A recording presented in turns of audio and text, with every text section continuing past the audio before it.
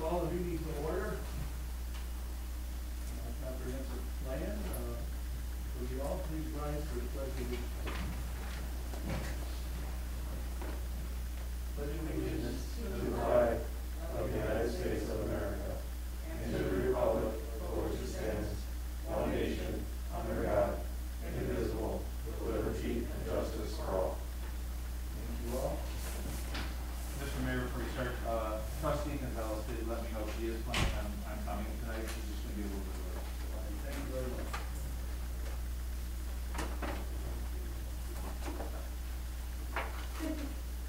Okay, roll call, Denisha. Trustee Blue? Yes. Trustee Gonzalez? Trustee Horn? Here. Trustee Razik? Trustee Wilson? Present. Trustee Udris? Present. Thank you, Denisha. Without any further ado, would you please come forward and see if we can get enough information we can wrap this up tonight. Thank you. Well, good evening. I'm Farhad Zareen, Principal of Ginkgo Planning and Design, and Hi, I'm Perry Georgopoulos, Senior Associate, Ginkgo Planning and Design. So we are very delighted to be here in the pandemic, and so glad to see all of you doing well. So again, thank you for making time for us for this special meeting. We're going to do a quick overview very quickly. You've seen the plan in the many months that we've developed it with you, and then we'll open it up for questions. And we really look forward to kind of hopefully getting the plan moved forward today. So if you've seen the final document, it's a hefty document. It's a comprehensive plan, so it's got a lot of stuff in it. So tonight we are just going to go through some of the highlights. We are really delighted. We hope that you all feel it captured your vision. The plan, as you know, is branded Your Vision for Your Hometown. And page down. So one of the things we wanted to make sure you remember, this was crafted with all of you, and we all felt that the community really responded to this idea that this is Monee's time, and it really was the right time to write the next chapter of Monee with everyone together. Just a reminder of the process. This started last spring, and it is a project that was funded by the Chicago Metropolitan Area Agency for Planning. And we did 3 public forums. We did extensive phone call interviews. We did a lot of steering committee meetings, staff meetings, and we really thank everyone for all the time you've given. If you've looked at the plan, at the end, there's a very robust appendix with all the surveys. We are very delighted. Over 100 people took the survey. They continue to give us feedback, very positive feedback through many emails. And you have a record of all of that, all the things that the community wanted, and we hope that the plan reflects that. We're not going to read all this text, but just a reminder, what we tried to do was, this plan is hopefully very implementable. It's not very hefty on policy, so that there were 10 goals that were identified with community feedback. And we've organized the book by these simple 10 goals. So it allows you to just hit each one of them and hopefully in the coming years continue to implement the plan. So we're going to very quickly walk you through the kind of basic the kind of crux of these 10 big goals. The first one is, of course, about land use. And the goal was a simple goal: to preserve the hometown feel of your village. And Monee is, as we've said many times, is very different from every other built-up suburb that you have all around. It has a lot of natural land, farmland all around, a very quiet feel. So for that, what we do is look at both existing land uses that you see up there. As you can see, most of the planning area is pale green, which means it's mostly farmland. In yellow, you see where the existing residential areas are. In purple, you see where you have existing manufacturing and industrial uses. And at the bottom right corner, you see the big pink and the blue areas. These are both areas that are within the future boundary for the airport. So we looked at this larger planning area. And in the final document, you'll see there's a ton of demographic info. Over here, we're just showing you one slide. You'll see there's a lot of age projections and income projections based on both county, local, and kind of regional data. But the one that's always important to really look at is median age. And we've talked about this a lot through the process, that everywhere we are working in the region, we are seeing the median age in suburbs really start to rise. And you can see Monee is already at like 41 years. In other places, we're seeing it go up to higher 40s. All that means is that every suburb, which has been traditionally really about families and single-family homes, and that is always what suburbs are going to be about, but now we are seeing kind of a demand for some housing type that can, serve empty nesters, seniors who want to stay within the community and maybe don't have children. So this is kind of a trend we are seeing everywhere, that people really want to live in more walkable areas when they're a bit older. So this is the kind of heart of the comprehensive plan. We've spent a lot of time with all of you developing this. Just to kind of run through the big items here for the future land use map. And as you can see, the future land use map looks at an area much bigger than what's incorporated Monee today. So in yellow, you see kind of the continuation of existing residential where we are right now, where your historic homes are, and really this idea of keeping your neighborhoods close to where you're incorporated, where your schools are, where you've made your investments, and really continuing to keep the village in the near term very compact. In purple, you see where we are showing future industrial and warehousing uses really all along I-57, and really not going into your neighborhoods in either direction. Then in the green, in the bottom left corner, one of the big contributions this plan makes is puts all of that in an agricultural land use, which means in the near term, there's really no reason to start allowing subdivisions to come here and there where you have no infrastructure. The market isn't there anyways, but this is the right time to really conserve some agricultural land. And to the north, you see the paler yellow. This is really in keeping with the conservation, kind of larger lot residential patterns that you already have there, that Green Garden Township has, as well as Frankfurt has to the north. So this is a simple land use approach that was very well received by the community, and we feel it really captures this idea of keeping the small town feel for Monee. The next one was the big one, this idea of creating a town center where the community of Monee can gather. Really high support for the great initiatives that the village already took in acquiring a key piece of land that is hugely helpful in creating this town center. But as you know, we created a vision with everyone's input and very strong feedback on simple things like it has to be mixed use. We want shops, we want cafes, we want places to live.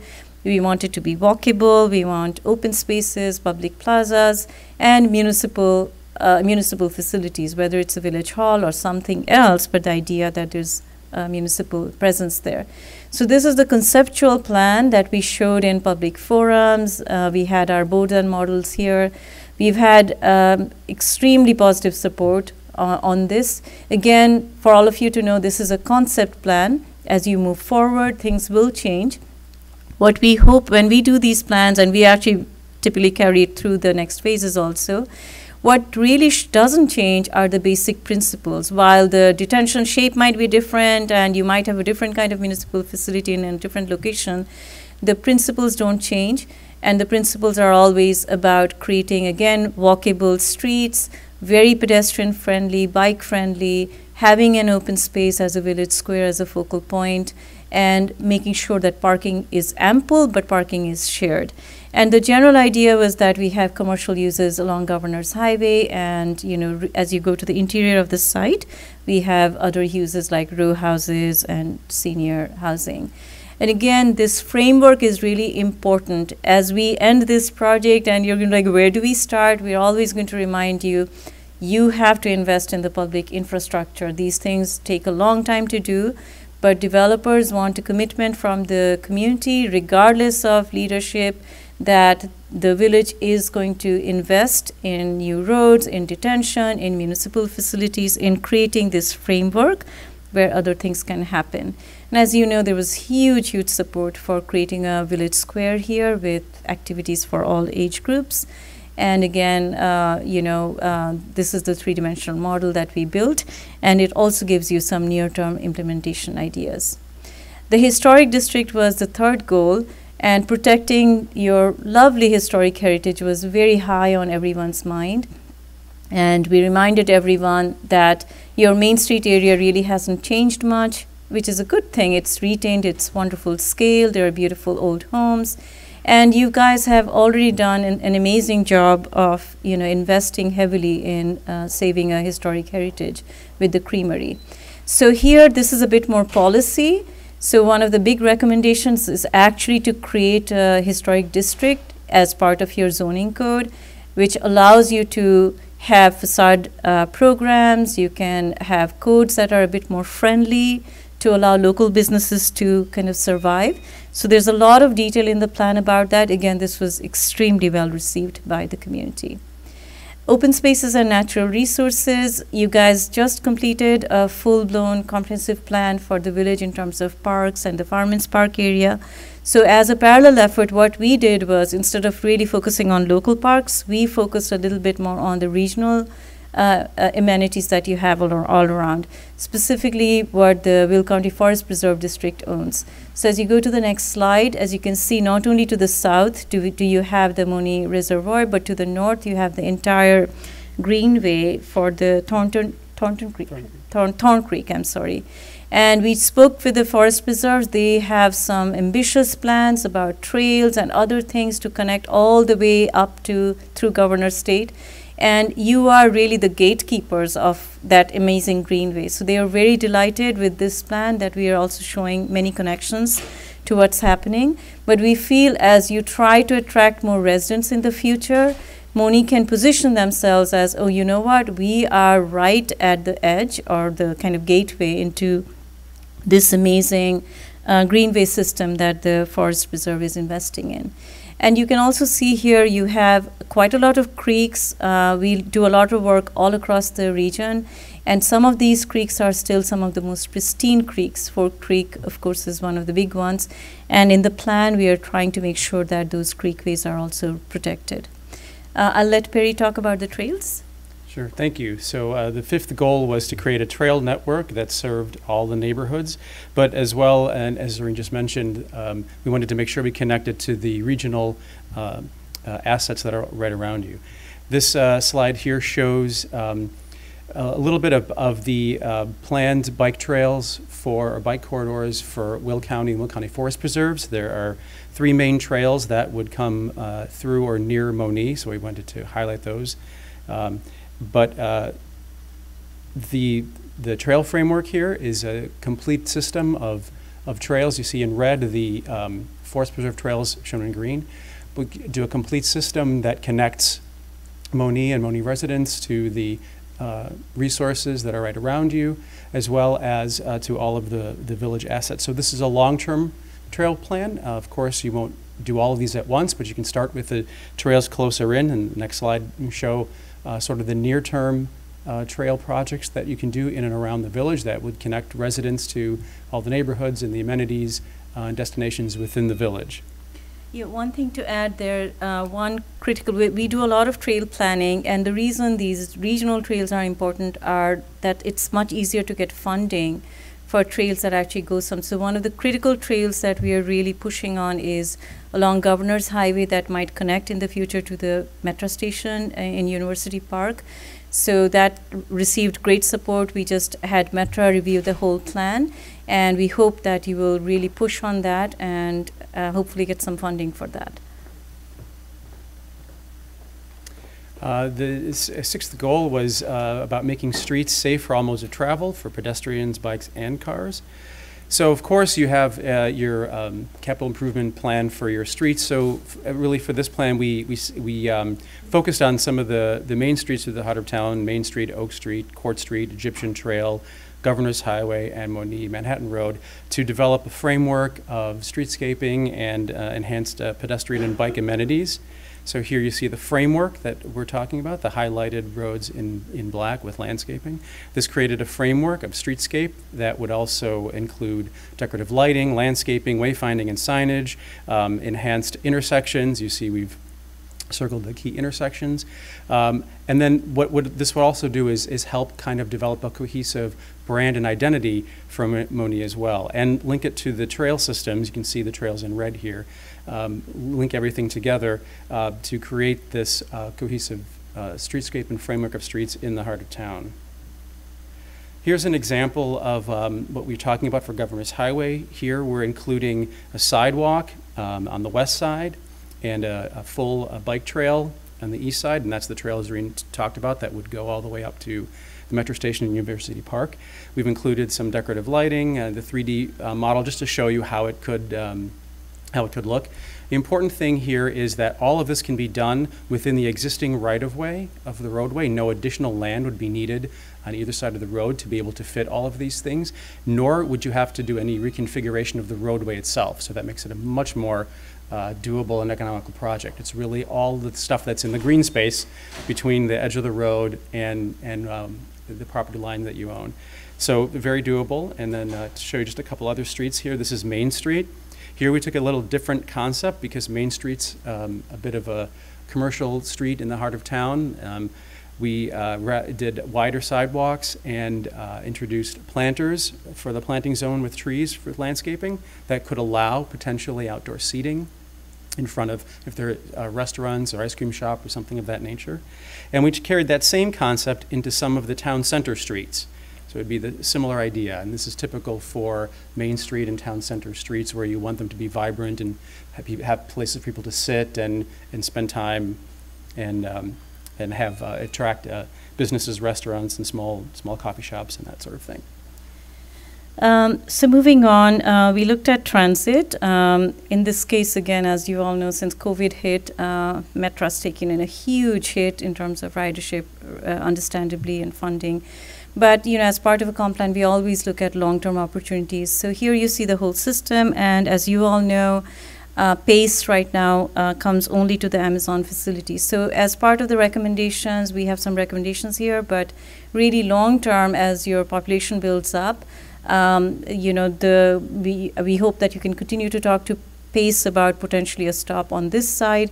But more importantly, River Valley Metro, once COVID is done and they are back in full service, they're running through your town, and we think it's really worth a discussion with them that why can't they have a stop here, maybe near the town center as that gets developed. So transit is a bit of a really longer term proposition here, but you have opportunities. There was, I think, a suggestion from one of the trustees about long term, would there be any potential for an actual train station near the town center? So we did talk to Metro about that.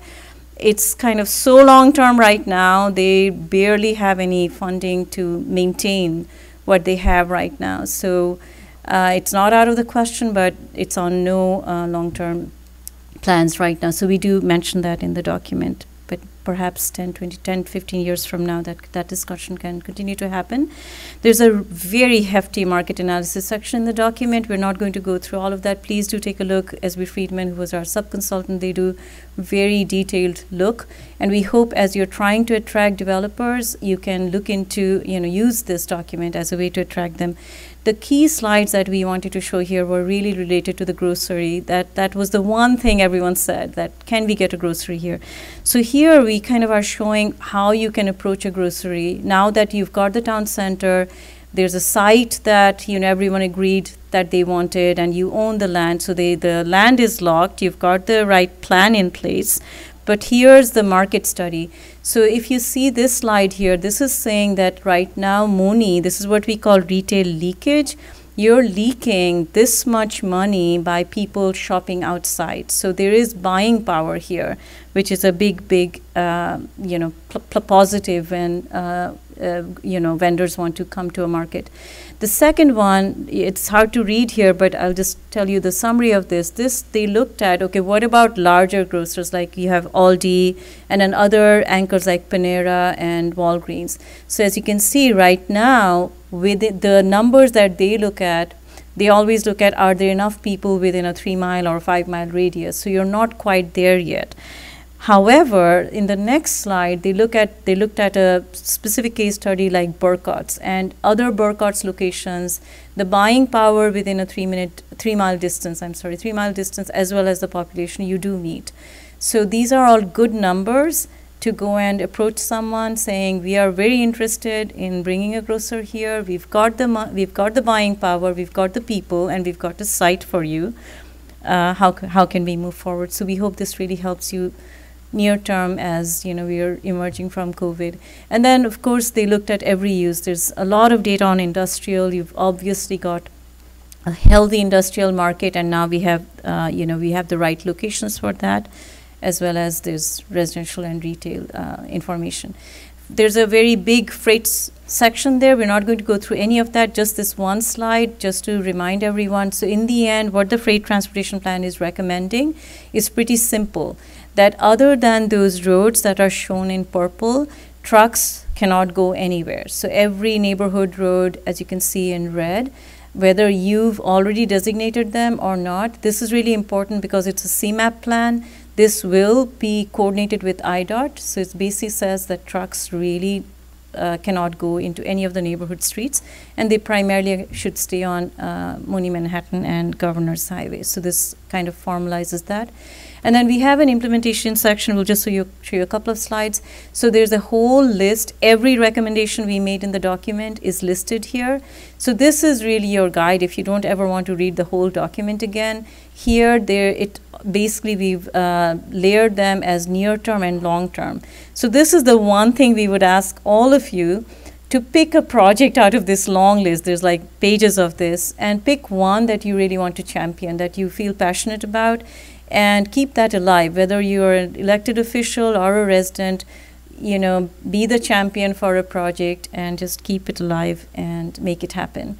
We have potential funding sources listed here so that you don't have to go and search for them. Everything from federal, state, and as well as your local funding, TIFs and other things.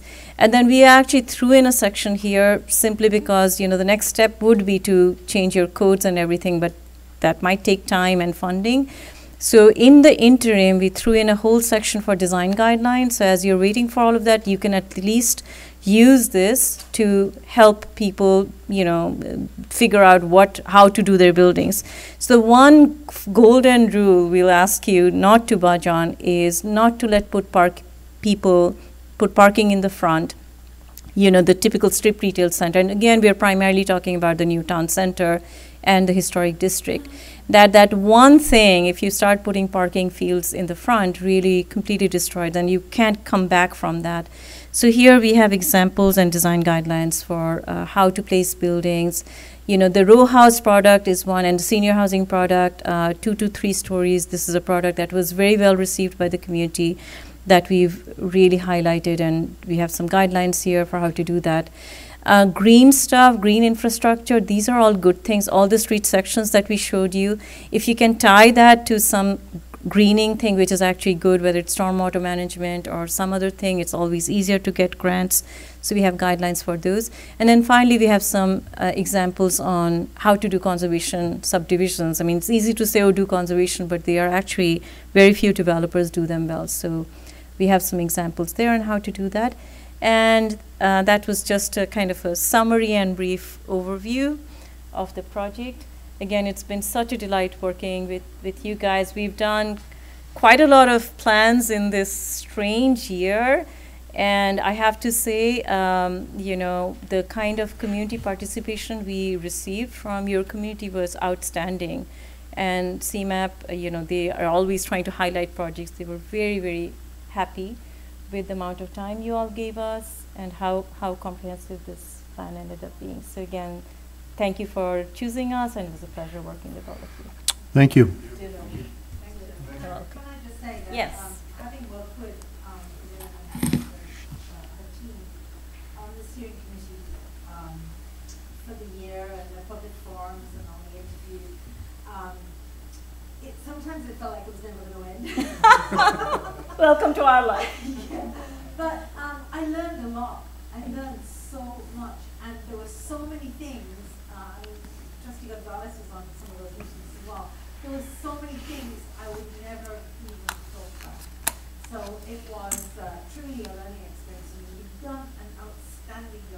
hope you Thank win you. an award for this plan.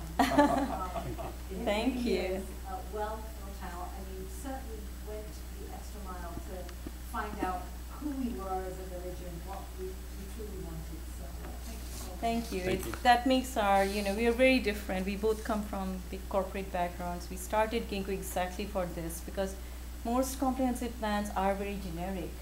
Most farms can't take the time, right? And our end products, they don't even look like any of our other plants. This is truly yours. Everything from the font, the color, everything is uniquely done for you. And we feel that's how you distinguish yourself, right? If your comp plan looks like your neighbor's comp plan, then why would a developer be interested, right? So we do feel, I would really give kudos to your community also. Everyone hung in there. No one said, oh, I want to be Naperville, which is very often what we hear. And everyone was very, very clear. You have a clear identity and you want to build on that but still be economically healthy. Well, I hope you come back in 5 to 10 years' time and you see some stuff. And that's Of what I was course. gonna say the same We thing. will. Yep. We will. We are very much, even in this pandemic, we saw so many of our plans get built. We're like, wow, so we're very blessed. And just so you know, we are right now working with the city of Chicago on their comprehensive plan. So that has been, That'll be the meetings that never end. yeah, that literally never-ending meetings.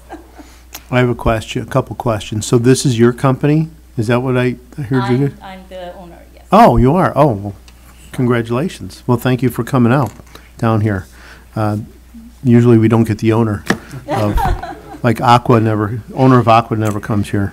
But, so I was the one who referenced the metro station here. So thank you for mentioning that, even though that's, like you say, a long-term thing, but I think that's important to be in the plan. Actually, I think the rail line should go all the way south to Kankakee but that's a discussion for another day. The other thing I wanted to ask you was, I wanted you to address this because I've seen this a couple places on social media, which is notoriously unreliable, as we know, and very loose with the facts, as we all know from quite recent memory.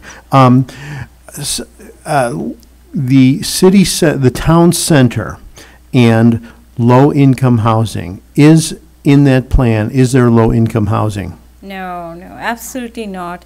And we get this whenever we say something like, 2 to 3 story housing, people think it's, the low income housing here, just the numbers won't work, right? It's who's going to build it, the market isn't there. So no, this has nothing to do with, but however, the word affordability is completely different. When we say affordable housing, people think it's Section 8 housing, which isn't. It's affordable for you and us, for your children who maybe want to rent something. So I think that you have to be open to. Suburbs typically have not been open to the rental market for a variety of reasons. Since the 70s, everyone's gotten their share of bad rental, and it has its own taboo. But it's different now. It's like your child, if you think about it, or your parents, if they wanted to come and live in the suburbs and rent something that they really liked in a nice setting, that stock doesn't exist.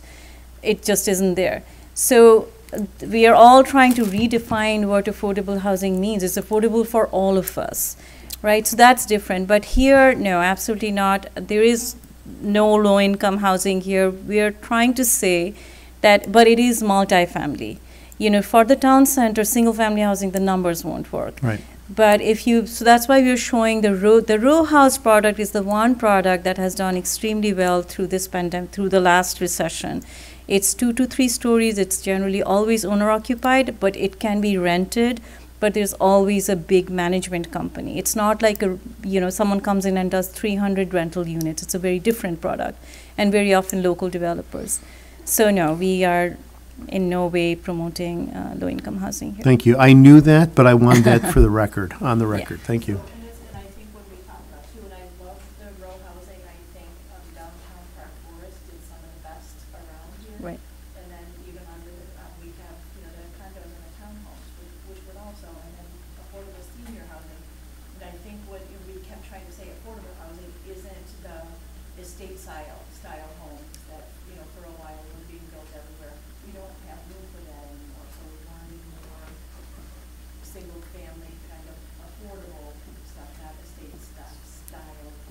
Yeah. Because the town center, to be very upfront, is a chicken and the egg thing, right? You've got a great vision, you've got the land, the market, will recover. What do you do first? What comes first, right? So for a grocer to come, they're like, well, I don't have enough people there, right? So do you build the people first? What do you do first? Typically we say you build the place first. So the right way would be to put in a few streets, create a park, commit to a village hall or something there, even if you don't build it. So there's a commitment and there's an open space that's being used. And then you parcel it out, hopefully you get a grocer, but you have to build the residential population right there, people who can walk to these spaces, to the shops. And the actual shops will not come until there are people living there. So that living market, who's going to live there? They're either the seniors, empty nesters, young families wanting to buy, or young families wanting to rent. These are market rate, good quality things, but affordable to a different population that doesn't maybe want to buy a home.